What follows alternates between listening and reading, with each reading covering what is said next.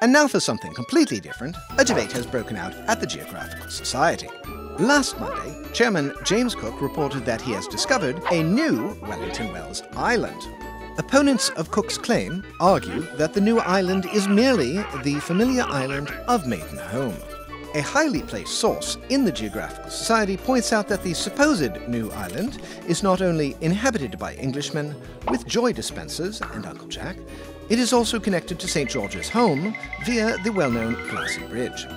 Society Treasurer Reg Shackleton states, quote, Jimmy just forgot about Maidenholm, and then when he remembered, he didn't remember that he'd forgotten.